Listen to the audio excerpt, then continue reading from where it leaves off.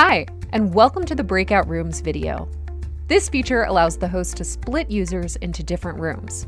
With the help of Breakout Rooms, you can facilitate group work and discussion during lessons, training sessions, or meetings. To get started, open the Share menu and select Breakout Rooms. Here, you have the Breakout Room menu, and on the left is your list of participants. If you need to search for a participant from the list, use the search bar here. On the right, you have a list of available breakout rooms. To access more rooms, click the scroll button to move up or down. Now, to add a participant to the room, select their name and use the arrows to move them into the room or drag and drop their names. Let's put these attendees into 3 rooms. And there you go! Your breakout rooms are set. Otherwise, you can also click the Randomize button to randomly assign attendees into a room. Then click Start. On the left, you have a list of all the rooms that are available for your attendees.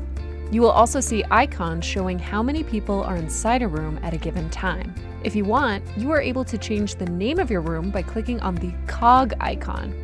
Let's call this Room 1, and then click the check mark to approve it. As the host, you can enter different rooms by clicking on the given room. On the right, you will see a list of the participants that are in the room. If you want to go back to the main room, click Main Room. To manage the attendees, simply click Manage in the bottom left, and you can change which participants are in each room. For example, let's make some changes. We can move Meredith into Breakout Room 2, and then move Sam into Room 1. Then click Update, and the breakout rooms will now be rearranged. Each breakout room can also have its own presenter.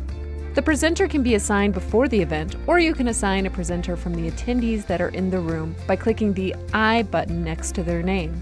Then go to Change Role and select Presenter. You can click the X button as everything will save automatically, and now you will have a presenter in the room. However, if a presenter role has been assigned inside the breakout room, this presenter will not be able to move between rooms. A user who has received the role of presenter before the event will be able to move freely between rooms, like the host. If your attendees are having trouble with something, they can select the Ask Presenter for Help button.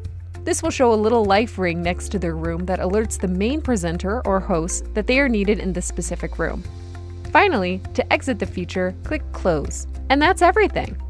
Thank you for watching, and be sure to subscribe to our social media channels to stay up to date on all things LiveWebinar. Happy live webinaring!